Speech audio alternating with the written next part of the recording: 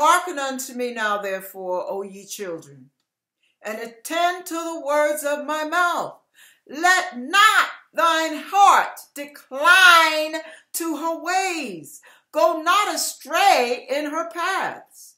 For she hath cast down many wounded, yea, many strong men have been slain by her. Her house is the way to hell, going down to the chambers of death. Wow, that's deep. Until you get caught up in that, you don't realize how deep that thing right there really is. That's a serious warning. And some of us can be, oh goodness, we could be skipping along doing great in the spirit, having victory after victory, the Lord revealing himself. Glory to God. Oh, hallelujah.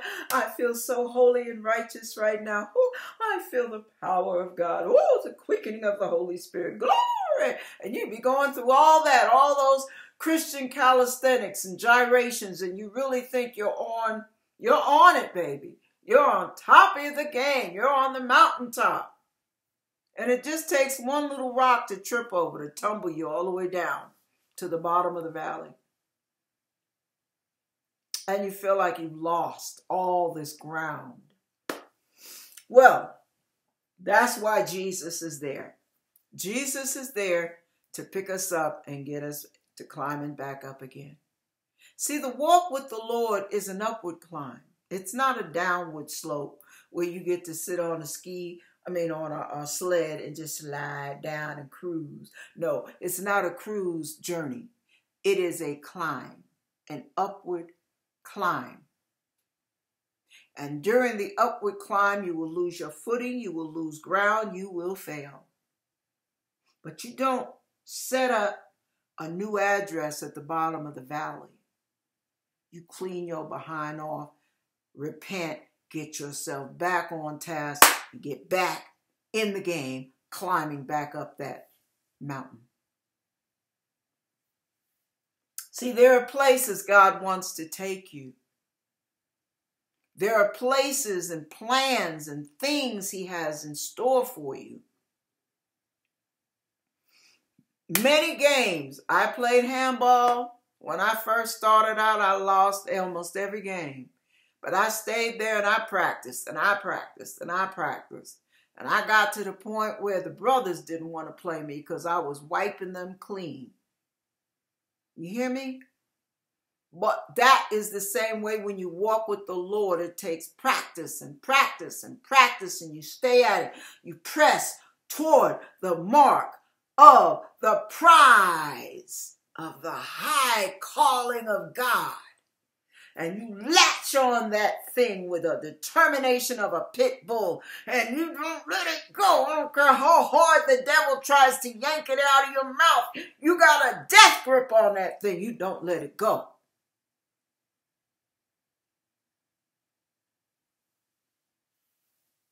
See, some of us, we want to be saved. We want all the goodies that salvation brings. We want forgiveness.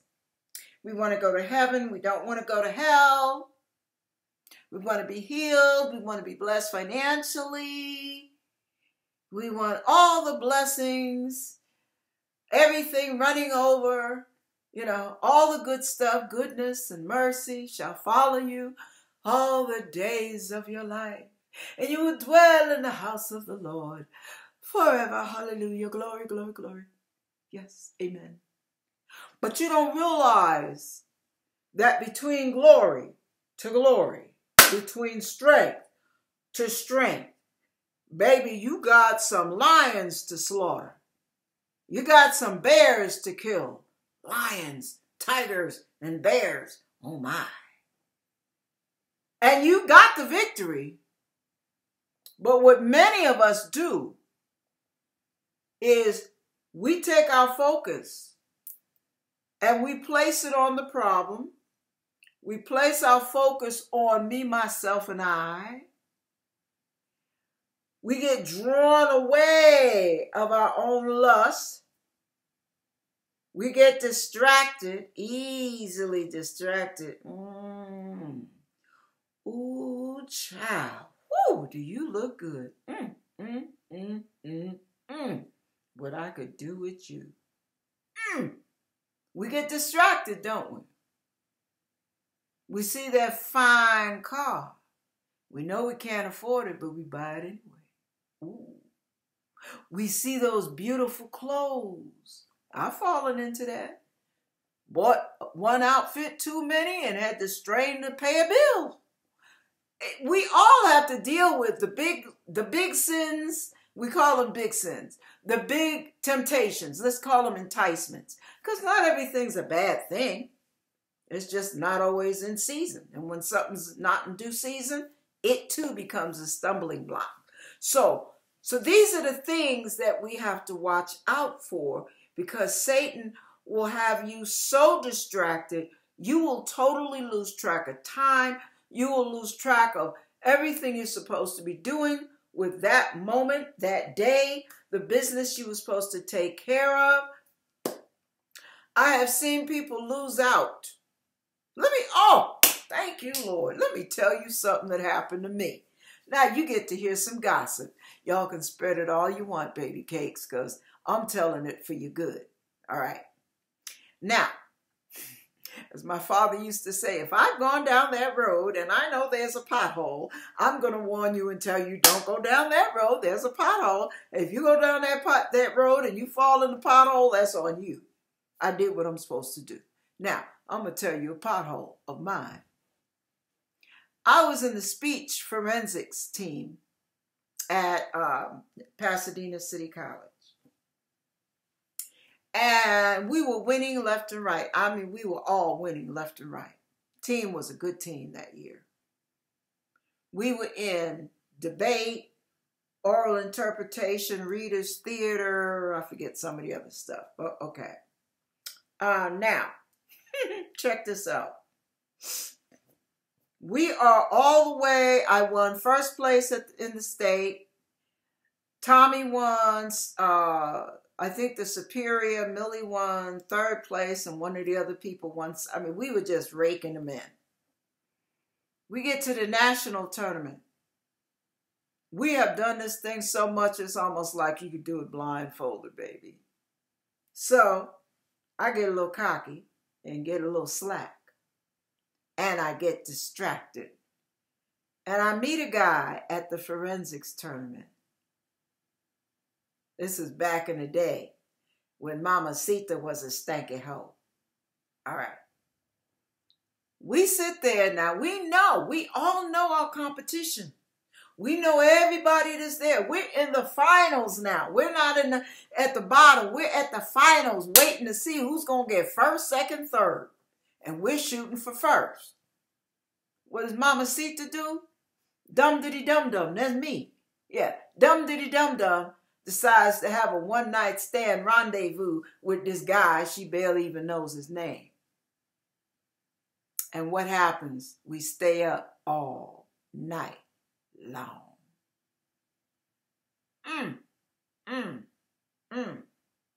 You fool, you fool, you fool. I was so tired.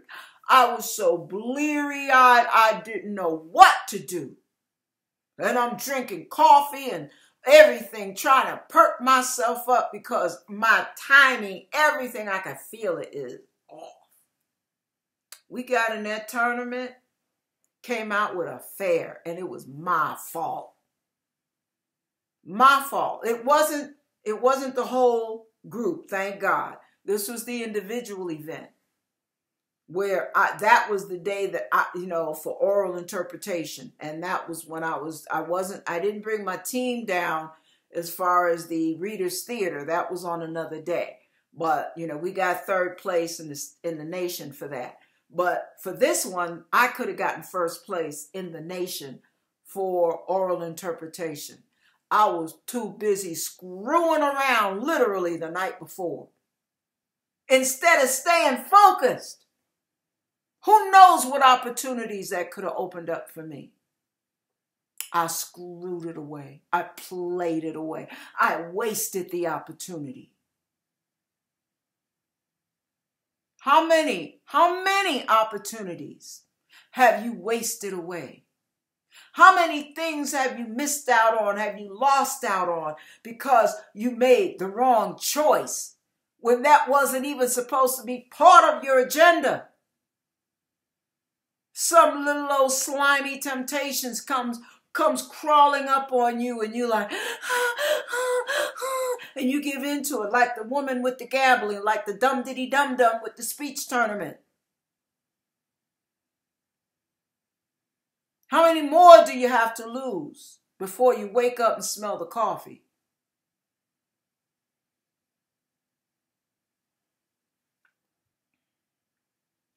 I'm being quiet right now. I'm letting that sink in. I was really fortunate because the kind of life I led, I should have been laid up with a whole bunch of baby daddies and all kind of nonsense. No, God had mercy. Thank you, Jesus. Okay, now, so what I want to tell you, here's another one. Oh, thank you, Lord. Listen, this is more of a literal sense of what this story tells. There was a man that I knew who had just gotten out of prison actually. Here he is. He made the mistake. It was a very poor choice, but he crossed state lines. And he decided he was going to get a new start in another state. He gets the new start, but he's still out there screwing around playing with women. And check it out. He sells hair products. And while he's at the salon, now there are like 5 of us in the salon that are born again Christians, including the owner. So we're listening to this man in between selling products tell his testimony of how God, when he wasn't even saved, supernaturally delivered him from a $200 and some odd a day heroin addiction. And as he's leaning up telling the story, in my spirit, in one of the ladies' spirit, we're looking at each other and we're getting the same impression. This man is called to preach the gospel, called to be a minister of God. We could feel it in our spirit. And he says he heard a voice tell him as the dope dealer was coming down the street. He heard God's voice say, walk away. Just walk away. And as he obeyed the voice and he turned and walked away, he said the desire for drugs left him and never, ever, ever came back. He never even had to go through a moment of withdrawal. Now, but he kept playing the fool with what he had. With the opportunity God gave him to turn around completely and walk away completely from a life of sin, he kept playing with sin. And one day, after he got married, he had to send word back to his wife because he was incarcerated once again to tell her that he had given her full-blown AIDS. Now, I say that to say this. How many times have you or I been spared an a sexually transmitted disease, STD? How many of us have been spared those because we chose to stick with God? And how many of us have opened the door for Satan to attack our bodies with those diseases because we won't leave sin alone? We keep wanting to lay with the devil and date the Lord. We lay with the devil at night. We have rendezvous with him. We screw around with him at night, but by day, we date the Lord and have lunch with him every once in a while.